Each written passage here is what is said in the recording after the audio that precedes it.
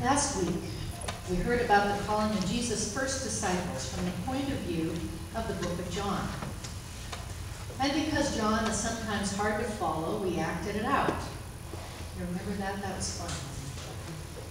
Well, today we hear about the same event from a slightly different point of view, that of the book of Matthew.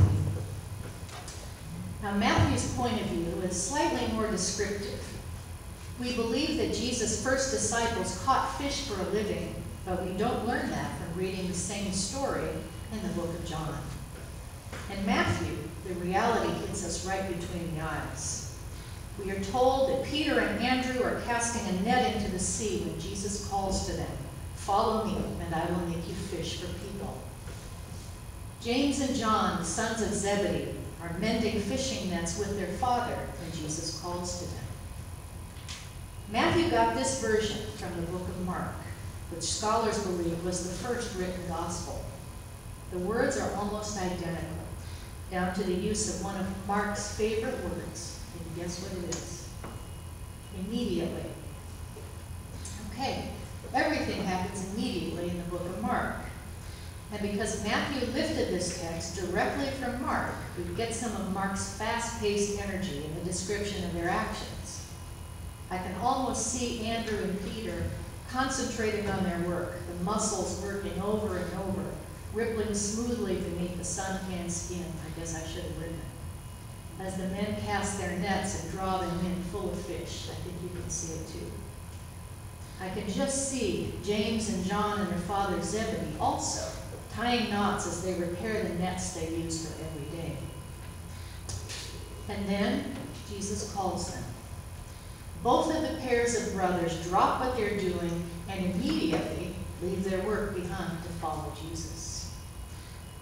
Now, to my modern imagination, immediately is a strange word to use here. Immediately would be like four robots hearing a command rather than an invitation, dropping what they're doing and never questioning that command. But they are not robots. These are very human men, leaving behind their accustomed work in order to follow Jesus. I might imagine one of them becoming clumsy in his haste to follow, and his brother becoming a little irritated at his clumsiness. And can't you just imagine Zebedee, who might have had a bit of a temper, his sons were known after all as the sons of thunder, getting to his feet and calling after his sons, "Hey, we're in the middle of work here. Where do you think you're going?" But they've been blinded by Jesus' great light, and their lives will never be the same again. They don't know where they're going, but it's sure to be nothing like they've experienced before. And Matthew quotes Isaiah with a little difference. In Isaiah, it's the people who walked in darkness who have seen a great light. In Matthew, it's the people who sat in darkness who have seen a great light. It seems that whether we do more walking or sitting, God's great light comes to us in Jesus. Both the brothers who were striding from one end of the boat to the other, hauling in fish, and the brothers sitting as they concentrated on mending their nets. They move as one, unified in the purpose of the one who calls them. Now, in our reading from 1 Corinthians, we have a unique text. It seems like it could have been written by someone today.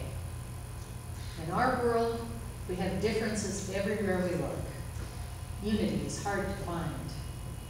We have schisms within families, communities, and denominations.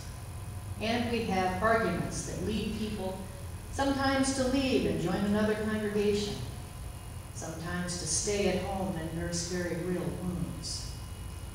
I can imagine Paul saying to us today, what I mean is that each of you says, and listen carefully, I belong to the Protestant tradition, or I belong to Canterbury, or I belong to Rome.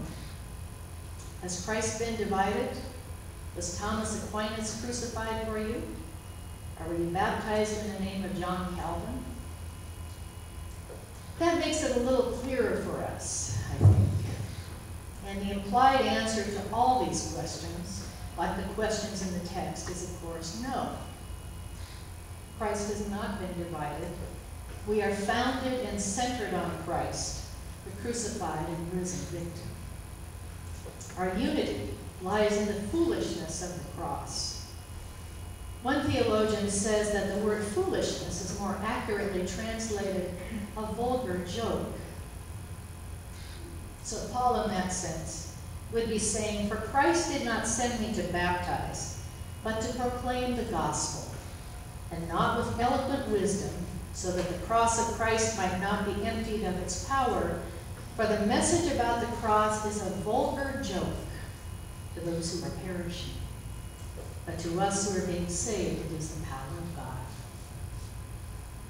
I'm sure you know people who say, I just can't understand why Jesus was crucified if he was God's son.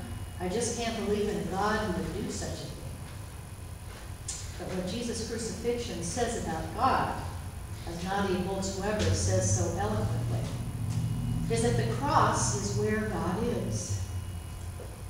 God allowed us to crucify the Son so that we might repent of our tendencies to divide and scapegoat others, and instead to worship the one who forgives us. Repent, for the kingdom of heaven has come near, Jesus says. We're not an evangelical church that spends a lot of time calling for repentance, but we surely recognize the vulgar joke that makes us fall to our knees, knowing that we are no better than those who crucified him.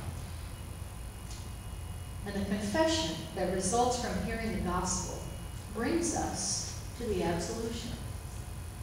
The statement that we are forgiven and we are reconstituted a community around the forgiving victim once again. Theologian Paul Neutrlein says, thus, if Jesus comes to save us, he doesn't just save us as individuals. He must save us also by founding a new community based on something else. He founds us based on a life of fighting the temptations to rivalry, a life of doing God's will, God's desire, without rivalry. In other words, the life of the Trinity, the Godhead, which is itself a community. He also saves us by founding community on the basis of the risen victim who is recognized as innocent. It is community founded around the rehabilitation of victims, instead of the making of them. Now that's profound. Let me say it again. I wanted to make sure you heard it. It is community founded around the rehabilitation of victims instead of the making of them. Divisions and quarrels are often caused by having to make distinctions between things. And fake news and outright lies are also hard to escape these days. But maybe this will help. Martin Luther, in his small catechism, speaks of each of the 10 commandments. Each explanation starts with the words, we are to fear and love God. Different denominations number them differently, another distinction between us. But the commandment, you shall not bear false witness against your neighbor, which Episcopal and most Protestant churches list as the 9th commandment, but which Roman Catholic and Lutheran churches list as the 8th, says this. You shall not bear false witness against your neighbor. What does this mean for us? We are to fear and love God so that we do not betray, slander, or lie about our neighbors, but defend them, speak well of them, and explain their actions in the kindest way. That might be one to remember, especially the part about explaining their actions in the kindest way. I know I fail at that all the time. I need the help of my Lord to stop doing that, and maybe you do too. Because I belong to whomever is one way to distinguish ourselves from others, and it often leads to not explaining their actions in the kindest way. However, if we say only, I belong to Christ, then we're also reminded that we are some of the ones who have sat or walked in darkness. but now we see a great light. We, like Peter and Andrew and James and John, are also called to follow that great light, that we might be united in the same mind and with the same purpose. Living in the light of love, the light of forgiveness, the light of humility, as we leave behind our old lives every day and follow in the way of the gospel with all its astonishing power.